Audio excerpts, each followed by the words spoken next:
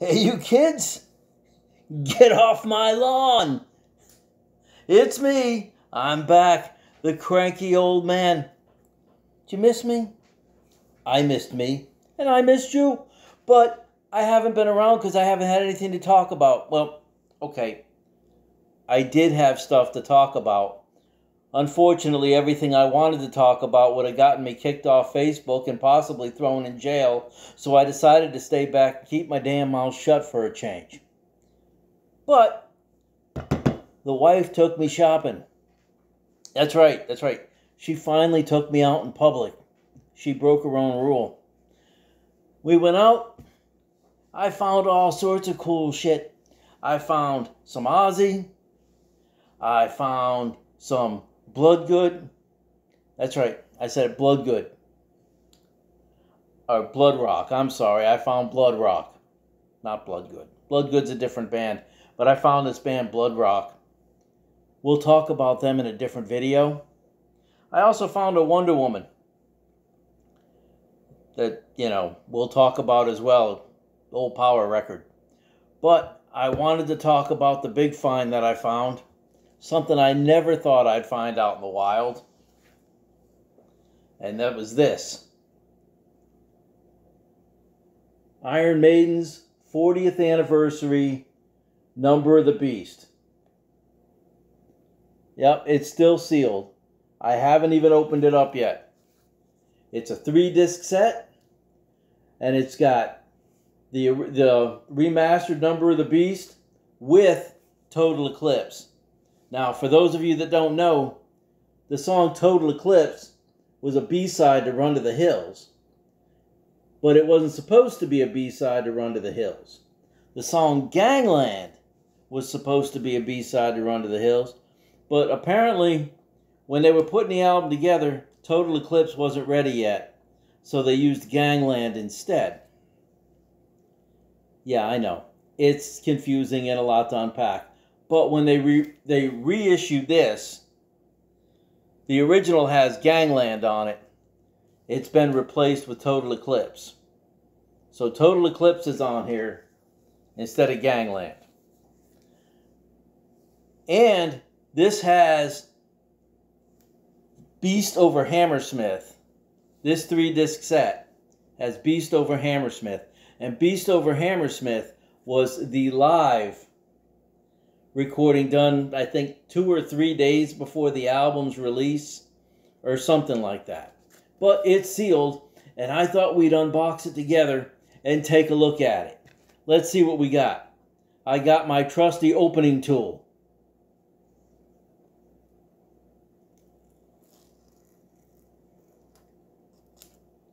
Guess it ain't that damn trusty, is it?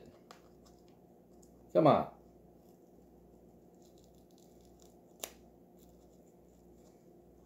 Damn, more surplus forks. Come on. Trying to be careful.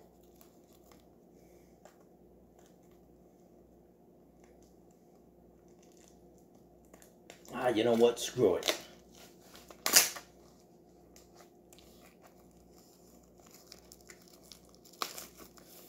I'm going to take it apart.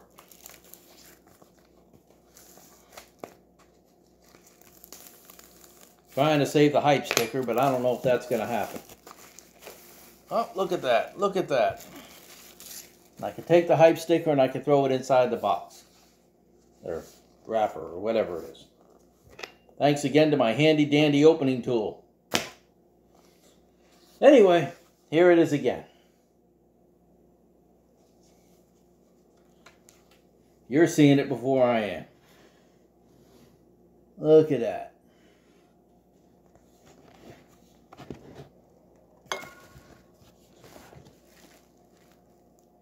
That's a picture of Eddie and the devil over the Hammersmith Odeon.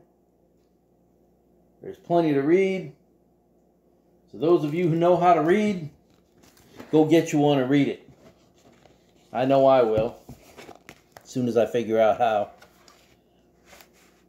Let's see. Now, this is the first record. Number of the Beast proper.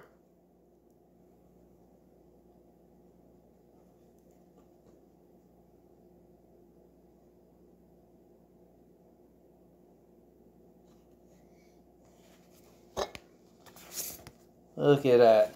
Now you'll notice something on this. Get this album back in here. This picture is a different picture. This is supposed to be the back cover of the Number of the Beast album, but it's a totally different album. Let me go get it. Just wait right there.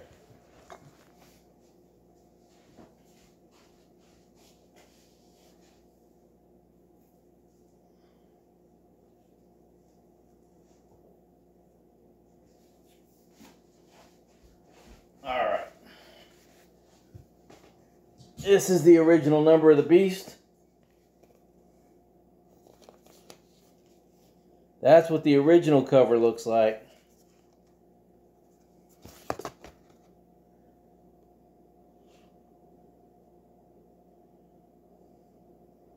That's what this one looks like. It's a little different.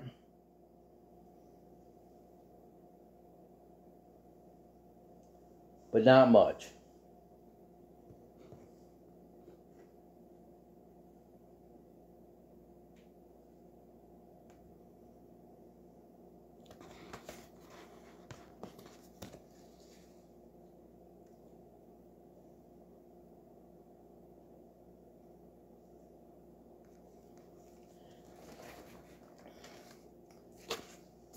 And then on this side, you got the band as they were starting up. This is the first year with Bruce Dickinson. Might say it's Bruce's maiden voyage. Haha. See what I did there? Maiden. Get it?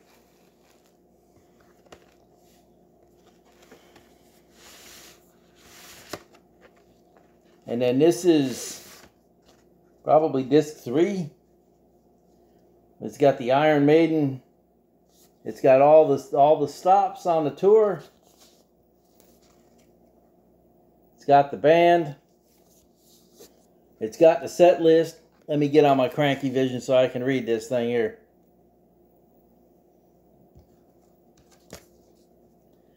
All right, you've got for the live album, Beast over Hammersmith. You got they're playing Murders in the Rue Morgue, Wrathchild, Run to the Hills, and Children of the Damned, The Number of the Beast, Another Life, Killers, 22 Acacia Avenue, Total Eclipse, Transylvania, The Prisoner, Hallowed Be Thy Name, Phantom of the Opera, Iron Maiden, Sanctuary, Drifter, Running Free, and Prowler. And this was the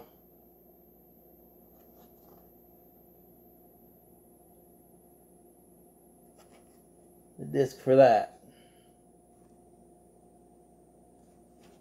Yeah, from what I understand, going back to the Gangland thing, the band didn't even like the song. And I guess it was just thrown on there, just like they said. They just said because Total Eclipse wasn't ready, whatever that's supposed to mean. And then this is the disc in the center.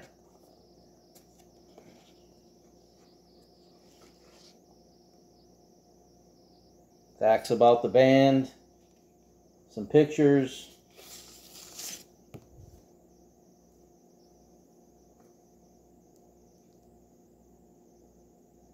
Eddie on one side of Hammersmith.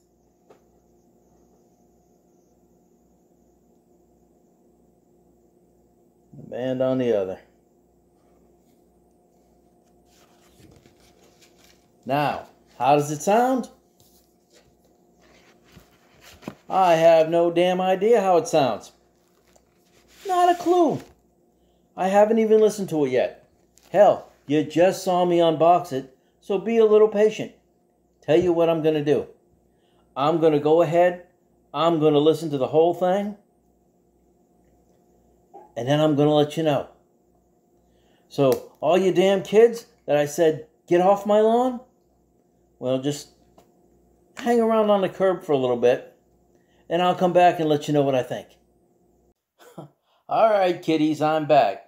See, seconds for you, hours for me. You see the sacrifices I make? Anyway, I listened to the whole thing, and I got to tell you, it's really, really good. But, okay, first of all,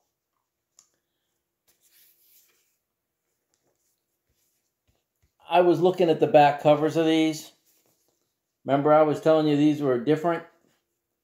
Well, I'm told they're different, but I don't see any difference. Might be on the original cover, though. I've got a reissue. I think this is like 2015. So maybe that's the case. But anyway, we'll start with the Iron Maiden proper album first. So I listened to all of this, including the live, and I'll get to that in a minute. The Iron Maiden proper album, it sounds good. But you know what? This one sounds good too. As a matter of fact, I took a few minutes and just played a couple of tracks off each just to compare, and they sound about the same. So, you know, if you just want the regular Iron Maiden out, just the album, you know, it might be better to just spend the $20 rather than the $59, because it's going to sound the same. You're not going to get anything different. The only thing different you're going to get is, again, this one has Total Eclipse on it, which the band wanted it released that way originally. This has Gangland on it, which was the way it ended up being released. And apparently, reading the liner notes, it got released that way by accident. They picked the wrong one. So, it's them correcting their mistake on this reissue. So, whichever one you want, they both sound the same. They both sound very good. Now, let's talk about the live stuff. The live things, apparently, it's a very good studio recording, right? It's a very good live recording. It really does sound good. Apparently, this was going to be filmed, but Iron Maiden wouldn't release it because it was too dark. Not the content, but the show, because 80s technology. But they ended up releasing it. In archive footage, so it exists out there someplace, the videos, but the audio is from that.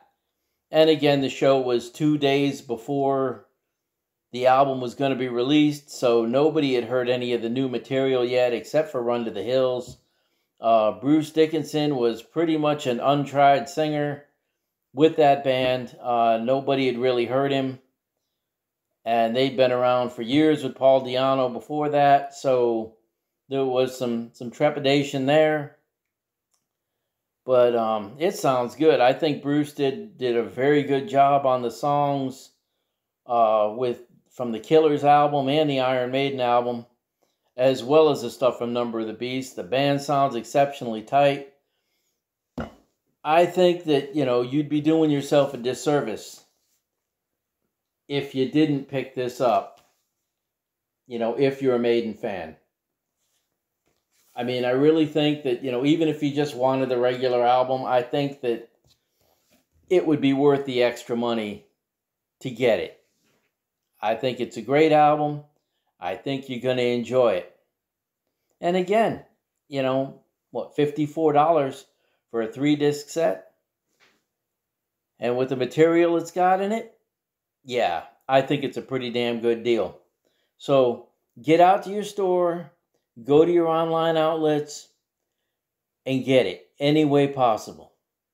Until next time, you damn kids, get the hell off my lawn. And have a nice day.